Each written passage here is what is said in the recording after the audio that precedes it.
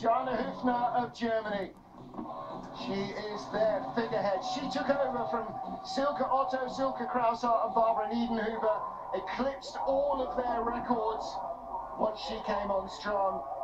Now, can she go and win another World Championship for herself? There was only 16 thousandths between herself and Natalie Giesenberger, the leader after the first heat. She's in the lead by 76 thousandths over Martina Kocher. She only had 28 over her from the first heat. Double that, that's 56, so she's already way ahead. 119. We've seen 120.9 there. No! Tatjana Huefner and a skid there. She's in the red. She's dropped behind Martina Kocher.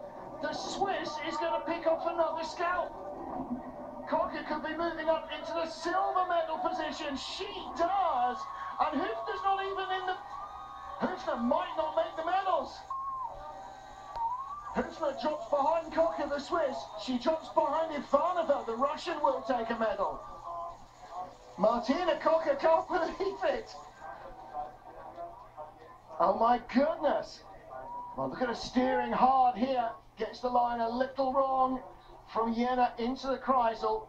Having to really work the left toes. Norbert Lock. He's got one bullet left in the gun. Tatjana Huefner can't believe it either. She comes up shy, and she may not even take any kind of a medal here in Germany. Natalie Giesenberger.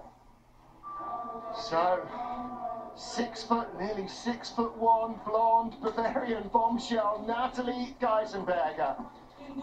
Wow. Yesterday, she stood and watched as Martina Kocher took the medal away from her and won gold when she took silver in the sprint. But this is the Women's Luge World Championships. This isn't just the sprint. This is the Worlds for her. Giesenberger leading Kocher by 28 thousandths from the first heat. Natalie gets a big start, and look at her form again. It's like her head is dragging on the ice at the back of the sled almost.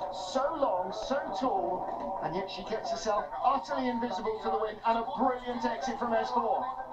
Head up to take a look, 57 thousandths up. She's doubled her advantage. 1:21.0 top speed. Track record she holds 50.202. She's not beaten the start record. Don't think she's going to beat the track record here either. But Natalie Giesenberger on target for the gold medal. She's going for her third World Championships in a row with an Olympic gold in between them, and she gets it. By 23 hundredths, a shattering victory. Norbert Lock is in the track waiting for her. Mind your legs, Norbert. Giesenberger is the world champion. Her third consecutive World Championship gold. She has been the queen of speed in women's luge for the last 4 straight seasons.